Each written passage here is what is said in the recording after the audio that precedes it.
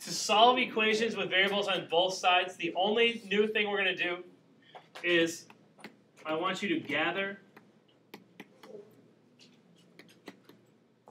the variables on one side of the equation. Is the only new thing we're going to do today. And what I mean by gather is we're going to use our algebra rules, adding and subtracting the same thing to both sides, to rewrite the equation so we have variables only on one side. And the side I'd like you to get used to gathering them on is not necessarily just the left, not necessarily just the right.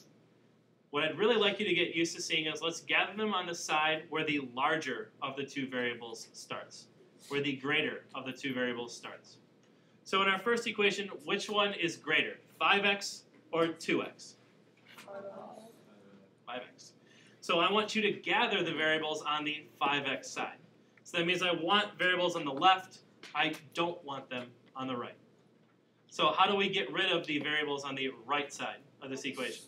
Maddie? Well, why don't you combine that term? Okay, are there any like terms on either side? Oh, wait, could you subtract something from something? Yeah, since there's no like terms, on either side, what we can do instead is how about we subtract the two x's to get rid of them on the right.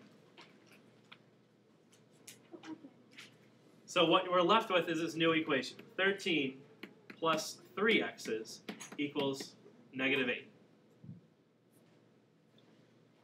Now you're at a two-step equation that you did a lot of solving yesterday. Okay. 13 minus 4.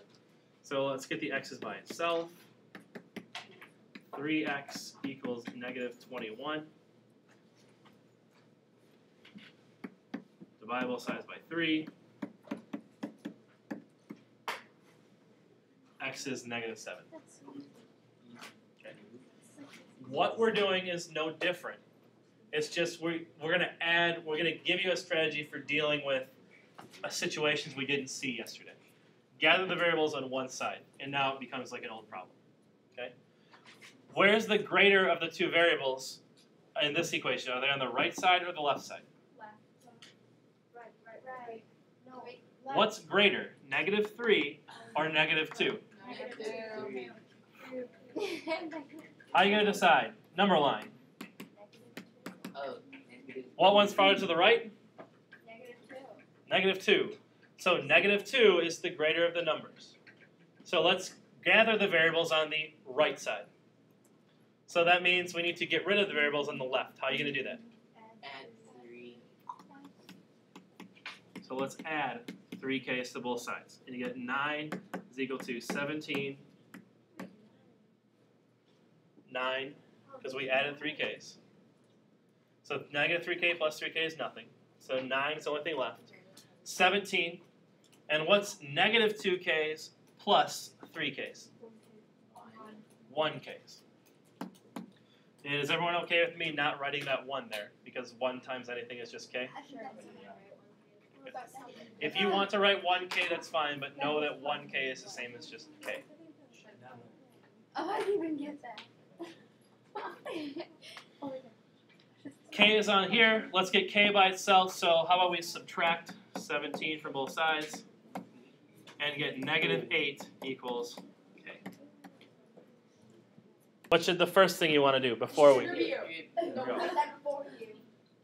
distribute and get, say, 5z minus 2 equals 6z minus 8. Hey, look, now you have an equation with variables on either side. Same strategy. How about we gather them on the 6z side?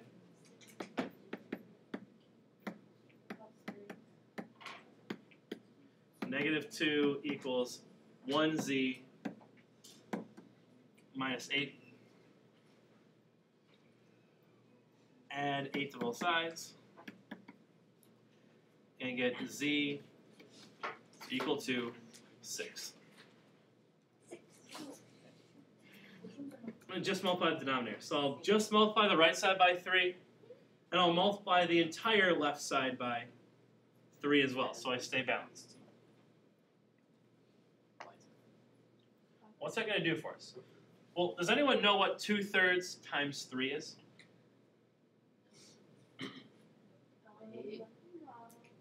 Everything. 6 over 2 equals 3 times 2/3. That's like 3 over 1 times 2/3. So that's like 6 over 3. What's 6 over 3? It's the same as whatever was in the numerator. Oh, really? Oh my gosh, that's so cool. So by multiplying both sides, notice I multiplied both sides, not just one number on the side. I multiplied the entire side by the denominator. And what that's going to allow us to do is to create this new equation. 3 times 8y minus 6 equals 2, because that's still in the numerator, times 6y plus 15. Finish this problem, I'll distribute the 3, distribute the 2, and get 24y minus 18 equals 12y plus 30. I'll gather the y's on the side with the larger one. In this case, it's the left side. So subtract 12y. 24y minus 12y is 12 y's minus 18 equals 30.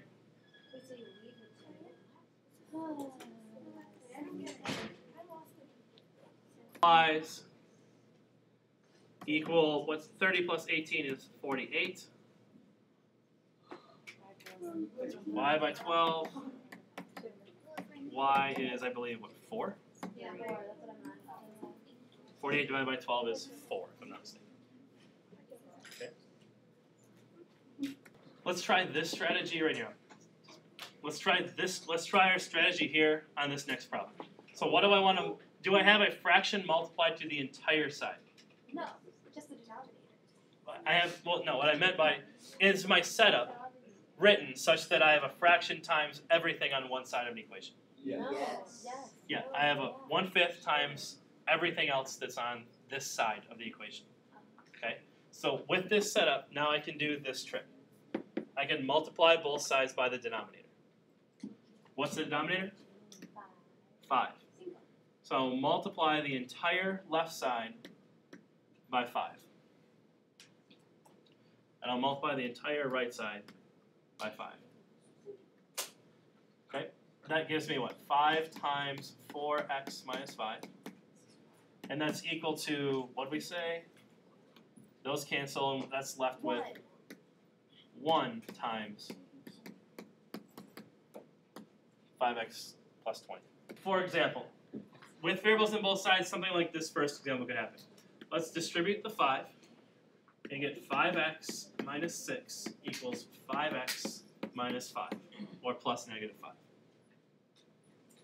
Is that agreeable so far? Yeah. Okay.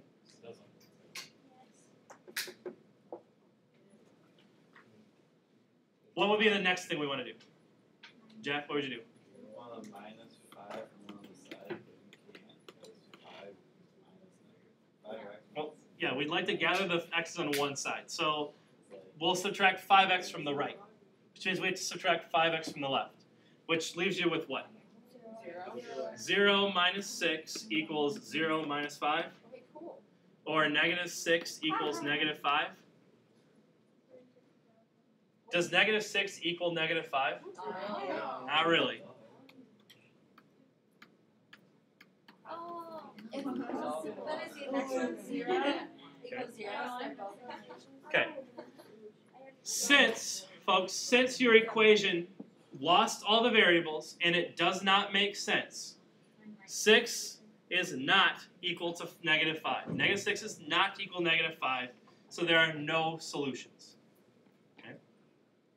This is contrasted with the second example. The second example, if we distribute, you get the following. 12x plus 8 equals 12x plus 8. Whoa. And if you subtracted, say, 12x like we've always done, minus, you get 8 equals 8. So 8 equals 4. Isn't one of them like, Did you distribute the 2? No. Does 8 equal 8? Yeah, it does. Are there any variables left? No. No, so we're not going to have one solution, but this is true. So this is called, you call this one of two things. Your book will call this an identity. What this is really saying is that what solutions are possible? And All real numbers Isn't there like an unidentified? are the solutions. Let's look at our final example. Let's gather the W's on one side, subtract 7 W's, and get 1 equals 1 W plus 1. So fast. 1 equals 1 W plus 1. Let's get W by itself, so subtract 1. And get, say, 0 equals, we'll even, to humor you guys, let's put a 1 in front of there. 1 W. No, that's the solution. So 0 equals, well, we have W's are still there, so you get an answer. Now we're just going to know what the answer is. So if you could say, well, 1 times anything is just W. If you wanted to, you could also say, I don't know, if you want to get fancy, you could say divide both sides by 1. And that'll give you W. And 0 divided by 1, 0 divided by anything is 0. That is distinctly different from anything divided by 0. If the 0 is in the denominator, this is not 1. That's it. It's called undefined, it's not possible. Okay? If you divide by 0, the 0 is below, that's a problem. If 0 is above, that's fine, it's just 0. You have to do like